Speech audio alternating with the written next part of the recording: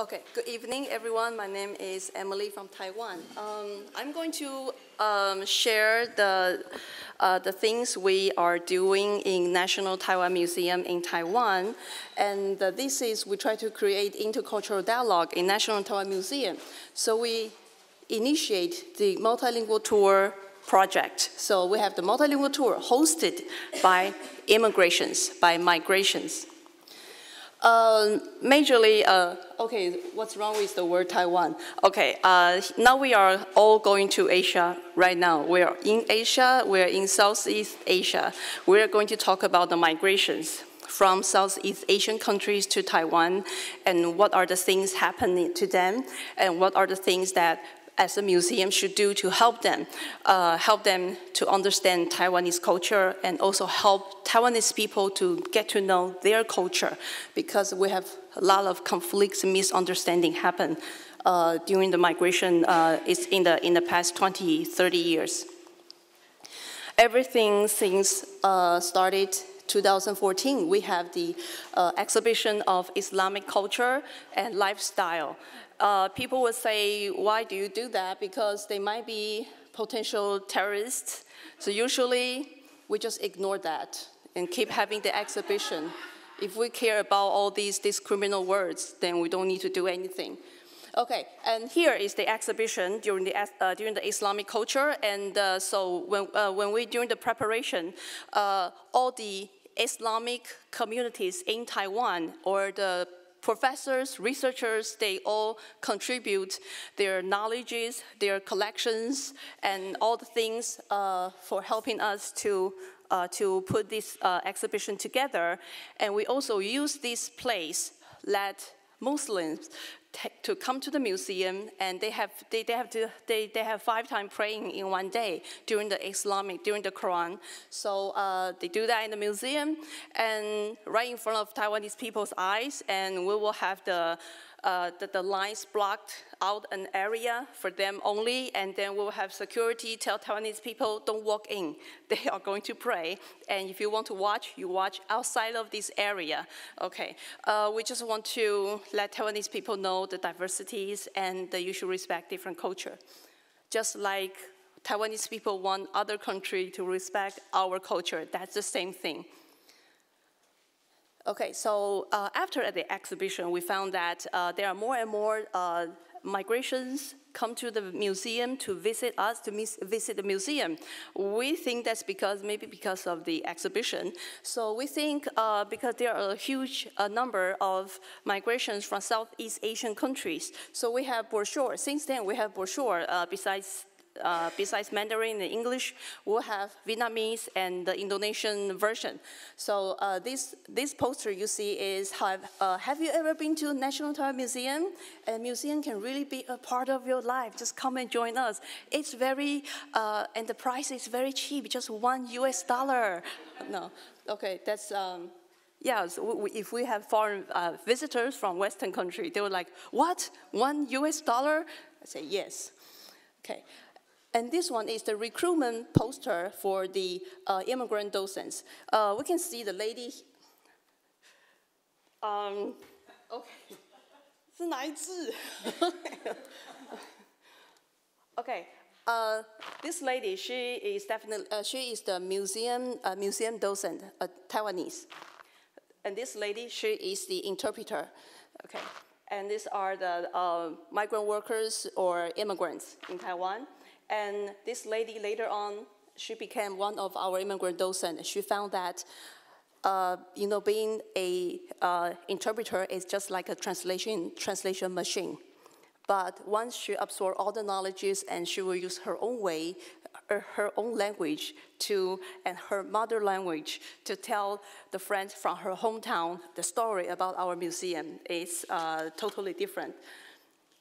Okay, so there are, I'm going to show you the clip. It's 3 steps of becoming an immigrant docent. And of course, they also have some expectation from themselves. They're actually highly educated. They have very highly educated background. Look at, like the lady here, she is an MBA graduate from England. But when she gets to Taiwan, she can only start it from the elementary school. The government will ask her to go to elementary school in the afternoon, in the evening, to study to go through the whole process. Then she will get a Taiwanese ID card. That's the must process. Okay, and she is from Thai. So when they have the native language tour in the museum, they will wear the traditional clothing to show their own identity.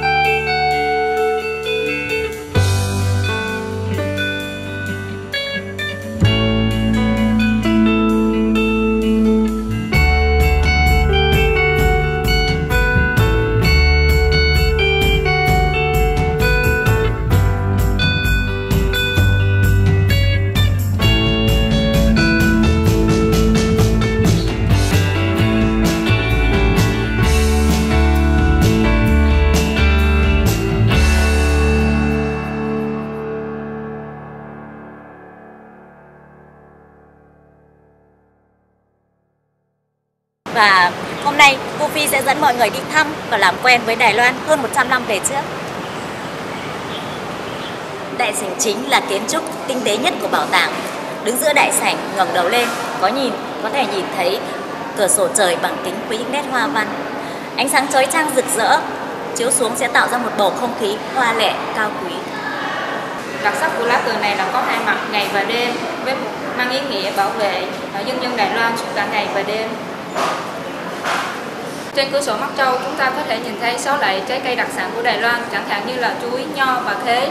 Phần trái cây còn lại hy vọng các bạn đến viện bảo tàng tham quan và tìm ra đáp án nhé.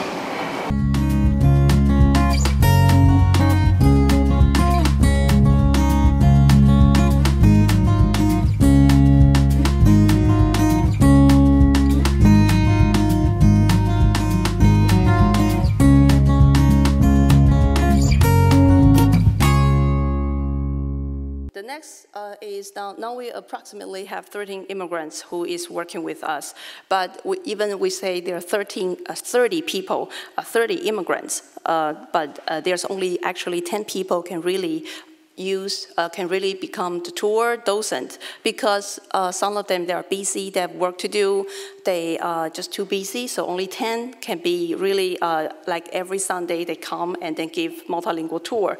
But the rest 20, we just left them there. Definitely no, we let them become our networking partners. And here's the number of immigrants from Southeast Asia. We can see that the so-called immigration from Southeast Asia in Taiwan, which means they came to Taiwan because of marriages. So that's why most of them are mothers. Okay, the largest group is from Vietnam, and the second largest group is from Indonesia. Okay. And the next one is the number of migrant workers from Southeast Asia. The largest group is Indonesia, and from Indonesia, the young men, they usually work in the factories, and the ladies, the young girls, most of them work in the nursery home, and they only have, every month, they only have one Sunday can come out to participate all kinds of events that we prepare for them. So that's something we will keep trying to tell the factories or the businessmen, the president of some company, to give them more breaks.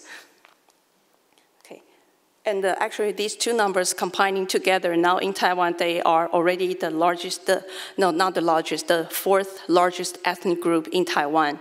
The Southeast Asian region's people migration, they are now the fourth largest ethnic group in Taiwan. So understand their culture is something very important, and the government cannot do that very well, so the museum can do that.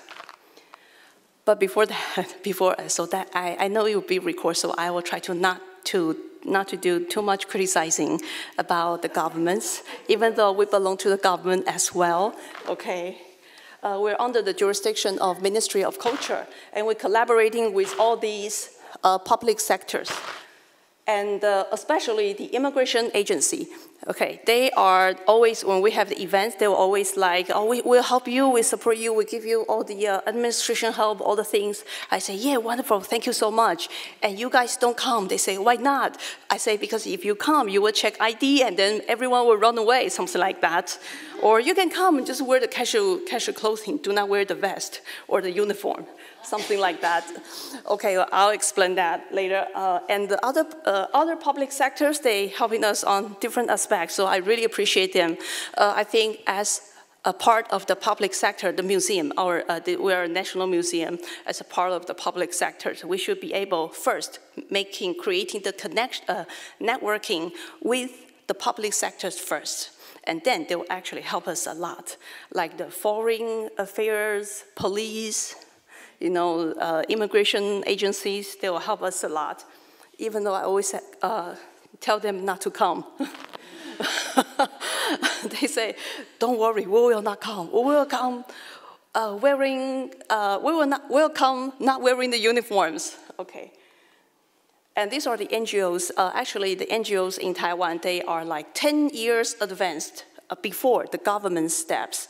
Okay, so we count on them a lot. So after we have collaborating with the government, other public sectors, and then the NGOs are become very important networking. So these are the, okay, that's, because we don't have that much time, so I just quickly go through. And in your, if you got a brochure or something, then you will see the Q Taiwan app provided by the GWO, and they are they give a lot of concerning about the migrant workers, not immigrants, not the immigrant come here because of marriage, but they're focusing a lot like the human rights, the legal rights for the migrant workers. And this another one, this is Migrants Literature Awards. They think starting 2014, we have this literature award in our museum, the award ceremony in our museum 3 years in a row. And even if some other city government, they want them move the ceremony go to the other cities, but they still want to collaborate with us because we're so flexible. we are not that, yeah, we are very flexible. Okay, one gossip about this is, I really want to say that this is the literature, and National Taiwan Museum is a museum of natural history. So why we work with the literature? Because there is a museum who's supposed to host it.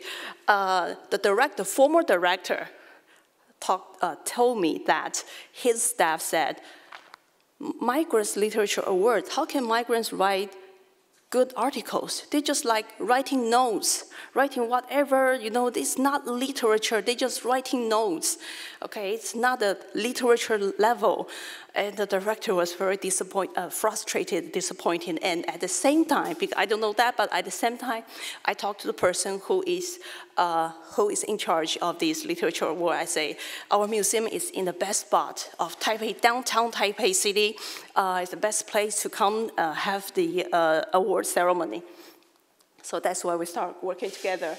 And this is another one. And the book, later on I will say that how we collaborating together. Just show you the book. That's about it's all Chinese, I'm sorry. It's all Mandarin. It's about the hometown dishes. Hometown dishes from Southeast Asian countries. So it's the interviews of the ladies, the immigrants from 6 different countries, and they introduce 4, 5, or 6 dishes from their hometown. The hometown that make them miss their hometown, miss their mom, miss their childhood memory the most. And these are the 2 NGOs in Taichung. Because the exhibition we have is going to move to Taichung in this June, which is when I go back to Taipei, I'll go right to Taichung for the preparation, for the curation. And these 2 NGOs, their base is in this huge building in Taichung, right next to the Taichung, the central part of Taiwan. Sorry, Taichung is the central part of Taiwan. The whole building are for the migrant workers. There are 4 major migrant workers, 4 major nationalities. So they're all in here. It's a very exciting place. You can go exploring. They have the supermarket and the cashier with all the 4 nations flag, but no Taiwanese flag. So when I go there, buy something, I say, which one I should go? There's no, okay, so I pretend maybe the Philippines. Okay, maybe they speak English, but they speak perfect Mandarin. Okay, and also we work with Foreign Students Association. Especially the International Muslim Students Association, because that's what we are questioned. We're questioned by the audience, not the audience, by the visitors all the time. How do you know that they are not? Ignore them. Okay, and definitely we also, besides the groups, we also work with, because we're getting to know more people, so we know more Southeast Asian communities, or even the persons, so you will see these pictures here, the ladies from Indonesia. She's a migrant worker. She's been working here for 6 years. And now she wants to come to Taiwan to to study in the graduate school. She's still applying for that.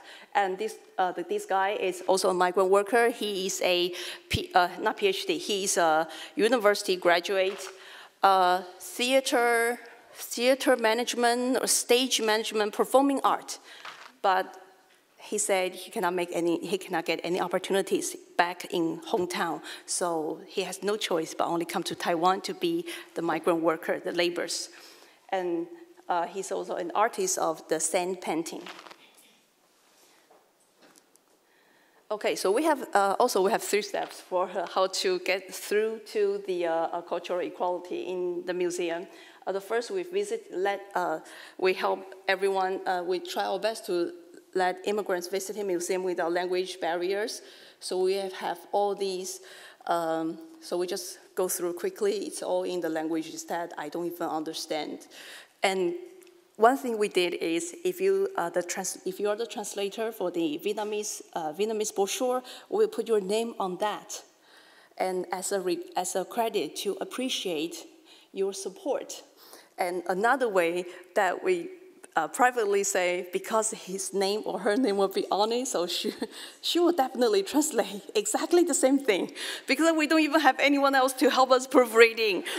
Okay, but that's just a joke. But we even say that to them. I say, we'll put your name on it, and they say, okay, we'll translate it as to the best. And when they know their name will be on it, they will say, okay, I'll also ask one of my friends to come here to do the proofreading, because sometimes the knowledge of the museum is not that easy. They need discussions. Okay, and then the next is multicultural events in National Taiwan Museum.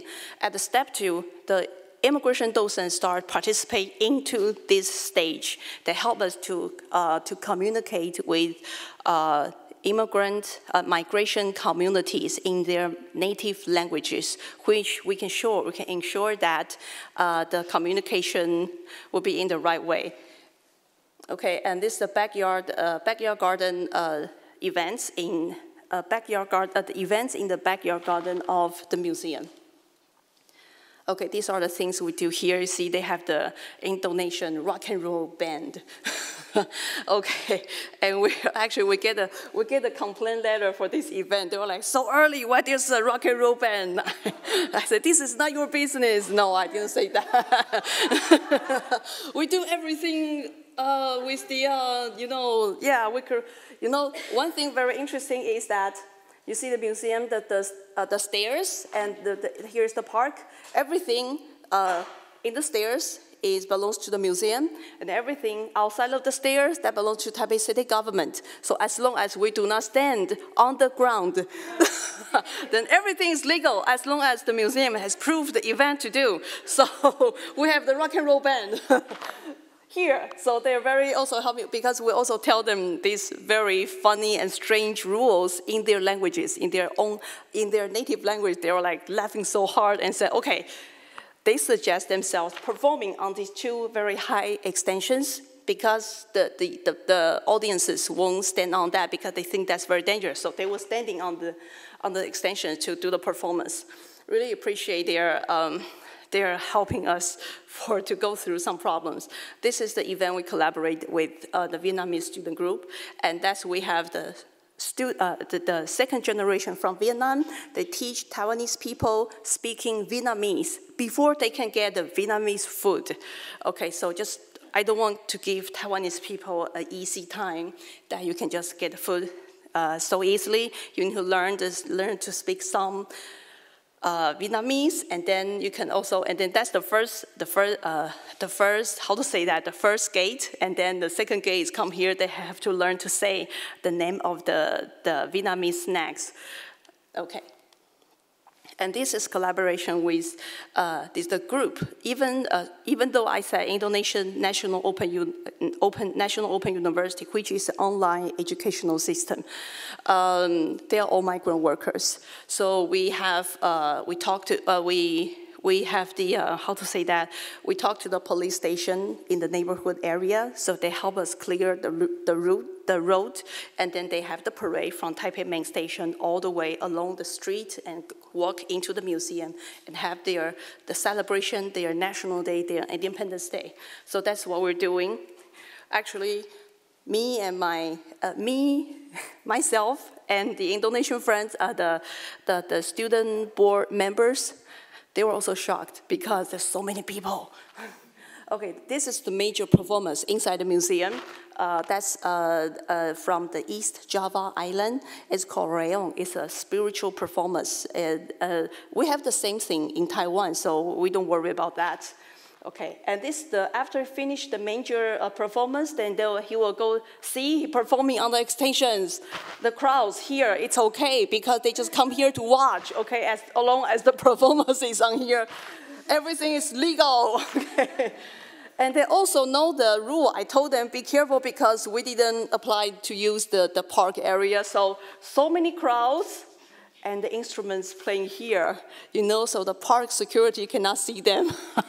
So they're like helping me not let the park security see that, and then they will talk to our security, so that's not a good thing. Okay, the next thing is we, from cultural equality to cultural inclusions, we want their opinions become the part of the, can into the policy making. So that was hosted in last year, but we all know actually the immigrants and migrant workers, the migration communities and migrant workers, they all know it is impossible. Okay, it's a long way to have to change the policy, or it's a long way to the policy making for equal rights to the migration communities and migrant workers. But it's a good chance that the government hosts a forum, international forum on this, and we have about like 220 people gathered, crowded in at the scene, and we have the forum. Okay, this is another the inclusion we try to do is we have this exhibition and invite Southeast Asian friends. They provide us the ideas, suggestions, the pictures from their hometowns, and then the collections from their hometown. They bring the things all the way from Southeast Asian country to Taiwan. They say they must use that to make the real hometown food. So and the exhibition is about the Southeast Asian spices and food plants. So we have 7 languages brochures. That was a disaster because all the translators, they all come to our offices, help us to do the proofreading, make sure that everything is correct. We didn't break the sentence in the wrong place. So you also have this one. If you got a brochure, if you didn't get a Chinese and English one, congratulations. You'll feel exactly like when the migration, they walk into the museum and see only Chinese brochure. Okay, this is the opening ceremony for the exhibition. And this is a group that they have a very long time collaborating with us. And these, of course, are the superior governors, the deputy director from Indonesian Trade Office. These 2 are the directors from Malaysian Trade Office. Okay, and this is inside the exhibition. We have all these things collected from Southeast Asian communities, the migrant workers, foreign student group, and also we still the same. We have the immigrant help us to give the tour in the museum. So if the visitors are from the same country, same nation, they'll give tour in their native languages. But if the visitors are Taiwanese people, they just use the Mandarin. It's not a problem for them. You see, sorry.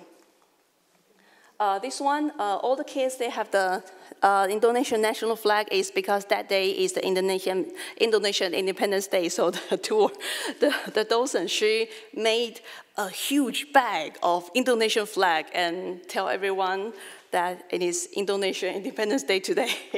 Okay, so that's very interesting. And not just in Taiwan, the Ministry of Culture asked us to have the collaboration exhibition with Southeast Asian region countries. So the first exhibition we have done is go to Vietnam, Hanoi, and have the exhibition. And this lady, she's one of our immigrant docent as well. So from the signing MOU and the discussion and preparation for curating, she is the middle person helping on everything. You know, in the beginning, these 2 sides, the museum people from Hanoi Natural History Museum, and we think, yeah, maybe English is fine. We can communicate with each other. But when she showed up, I recommend her to our international curator, and they were like, oh, great, someone speaks perfect Mandarin and Vietnamese. So since then, no one speaks English. Okay, so everything, she helped us on everything, and she also go to the Vietnam with our directors and curator team and have the opening ceremony. Okay. There's more. Actually, foreign students' participation as multilingual docents is also something very important in the museum. I insist to show.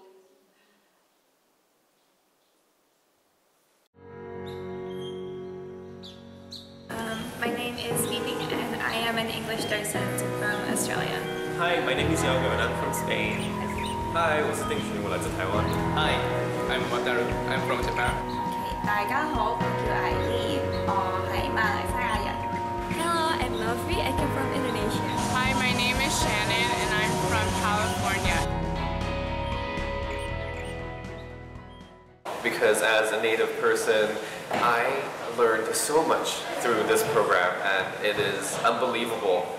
And that really helped me see Taiwan in a new light just when I was walking around Taipei and seeing all the buildings that came from the different periods of history and understanding where they came from. But not through just storytelling, but also with actual examples and like objects or like artifacts and architecture that you can see with your own eyes. And then I can talk to my friends about the museums and let them to come here. Because this museum was built by Japanese people, so I learned about my country. I think some of the interesting things that have happened was people drawing comparisons between the history of Taiwan and maybe histories of other countries. So I had some visitors who had been in Korea and they told me about how different the Japanese colonization of Korea was. Because you're interacting with a lot of information, you are forced to really take it in and process it and relay it back to your audience members. And in that way, you get to experience Taiwanese history firsthand. And that really helped me in understanding my own Taiwanese identity as a Taiwanese American. Is more about getting in touch with the lesser known parts of Taipei and Taiwan's history into these objects that you can digest with your own eyes. A fun way to spend your morning or your afternoon. And actually getting out and seeing it in real life and seeing how it has contributed to Taiwanese society. Because all the buildings have their own stories and they reflect different time periods of the time. I think you're really engaging with material regarding the place that you're visiting. 歡迎你們來國立台灣博物館，歡迎嚟到台灣博物館。Jangan lupa datang dan kunjungi National Taiwan Museum ya. Bienvenidos al Museo Nacional de Taiwán. Welcome to the National Taiwan Museum.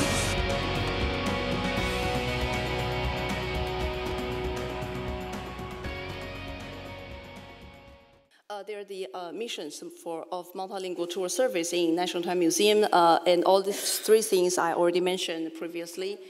And these, the two projects, the Immigration Docent Project and the Foreign Student Docent Project, we have the promotion together all the time. So we really appreciate, actually, the directors and the Minister of Minister Culture, Minister of Culture, they support us a lot. So thank you for your time. Thank you.